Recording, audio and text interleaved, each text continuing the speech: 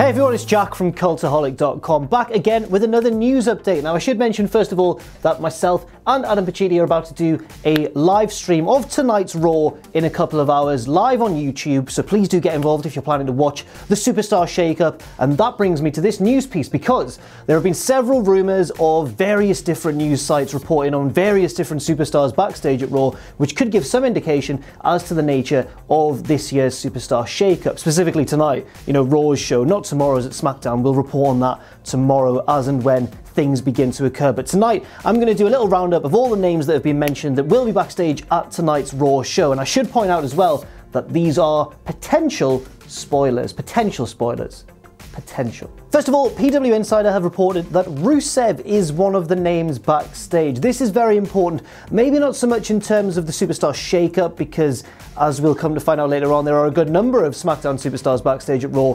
Too many to be included as part of the shake-up, certainly, so there might be a little way of WWE to kind of throw people off the scent by including too many of the SmackDown superstars, and then, it'll throw everybody into a bit of confusion. But it's important that Rusev is there, certainly, because of all of these rumours recently that he has fallen out with WWE. He is backstage at Raw, which seems to suggest that he's not quite gone, or at least not gone yet if things are looking bad. But I think this is going to confound a lot of people, primarily because, of course, Rusev has been tweeting some weird stuff. He took out all mentions of WWE from his Twitter account, from his bio and that sort of thing, and also because he was of course replaced in that casket match against The Undertaker at the upcoming Greatest Royal Rumble show in Jeddah, Saudi Arabia. So that's very important indeed. Rusev is backstage. However, in other news, SE Scoops have, of course, as I mentioned, reported that various SmackDown superstars are going to be there. So it kind of throws the whole thing open. It certainly doesn't necessarily mean that Rusev is going to appear on Raw as a Raw superstar now, although I'd quite like to see that, because obviously he's not having the best time at SmackDown despite his rampant popularity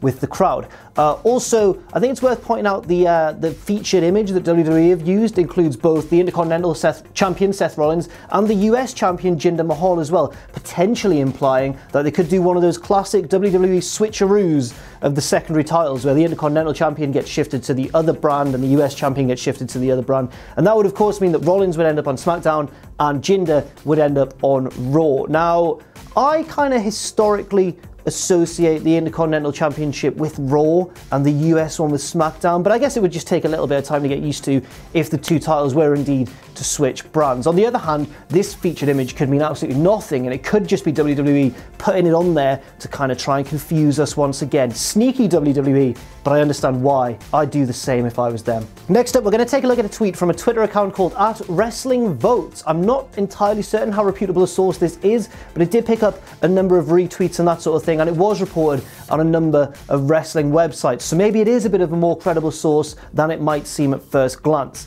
They have reported that Drew McIntyre is also backstage at Raw, because I guess with all the attention placed on the shake-up, people will be looking for SmackDown superstars to come over to Raw and may have taken their eye off the goings-on down at NXT. Personally, and this is just my gut instinct, I don't know how much credence there is to that story of Drew potentially debuting, purely because he has been very open in stating that his next target is Andrade Cien Almas, the man against whom he was injured when he lost his NXT championship. So I think, and this is just like my gut feeling, this isn't based on any evidence or anything, but I think that Drew will possibly stay in NXT for now and have a final blow-off match against Almas before being called up to the main roster once again. Back to PW Insider now, who have also reported that Big Cass is backstage, another name like Drew McIntyre who has been injured for a number of months now. Big Cass, of course, was a Raw superstar anyway. This wouldn't signify any sort of change in the shake-up, but I guess tonight of all nights is maybe a good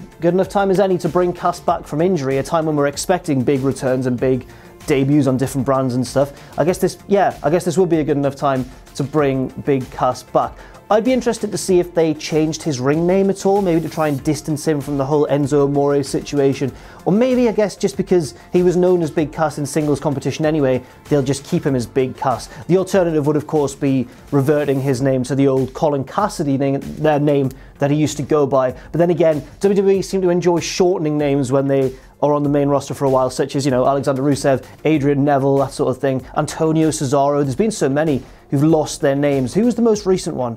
Oh, Ruby Riott gained a letter, of course, didn't she? She gained a T, so she's gone against the grain slightly, I guess. But I I guess I would be surprised if Big Cass was reverted back to Colin Cassidy, but maybe he'll just still be known as Big Cass, and maybe he will indeed make his return on tonight's Raw.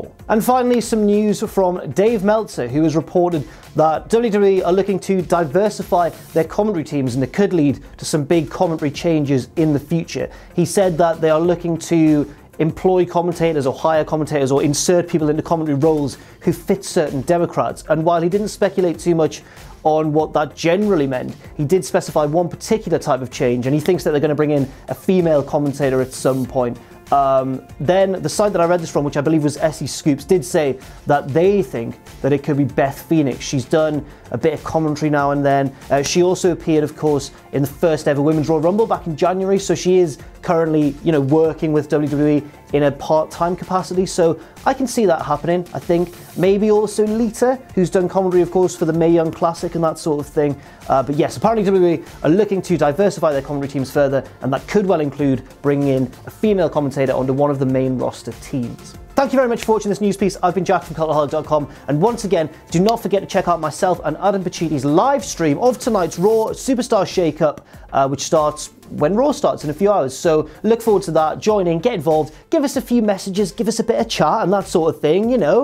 We're so very tired still after WrestleMania weekend. You can follow me on Twitter at Jack the Jobber. You can follow all of us at Cultaholic, and you can check out our Patreon too, patreon.com/Cultaholic. And never forget, of course, to join us.